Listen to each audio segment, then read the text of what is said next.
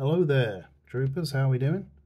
I've just received a package all the way from Spain from a guy called Alex. Alex has his own business where he makes 3D replicas. There are many 3D replica producers out there. He's got his own website.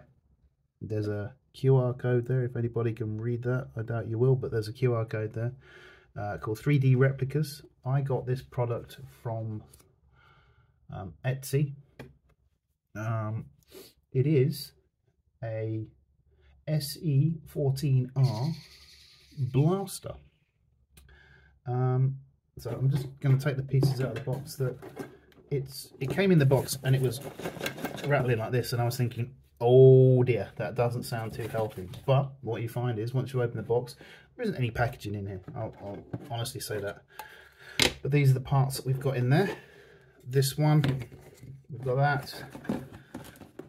Another part of the barrel. We've got a bit of the scope going on there. We've got two of these. Obviously the grip goes either side. On either side. Then there's a bag of many parts. Just here, obviously you've got the receiver, you've got the end caps, you've got more caps for the scope. You've got scope rail, scope holders, end cap, muzzle, lots of little tiny bits that come in that bag. And you also get a little tiny bag of the old Haribo, which is really cool. Yeah, so when I first heard the rattling in the box, I wasn't honestly too convinced it was going to be any good. But it's a really good quality plastic print. This grip is amazing. The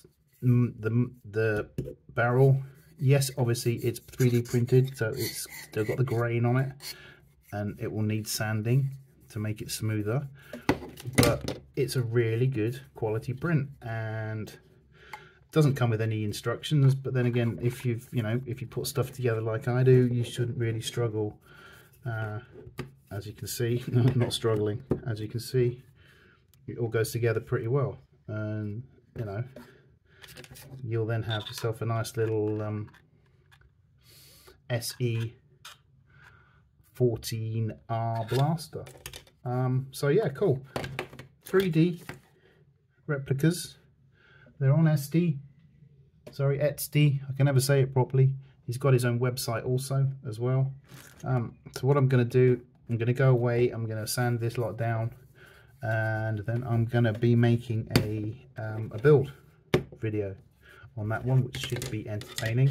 So we'll do it. That'll probably be the longest video I've ever done, because most of them are pretty short. So I'm going to do a build video on this one from start to finish. But yeah, check it out. It does quite a lot of printing stuff. Comes from Spain.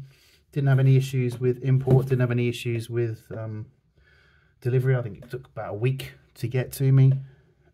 So yeah, cool.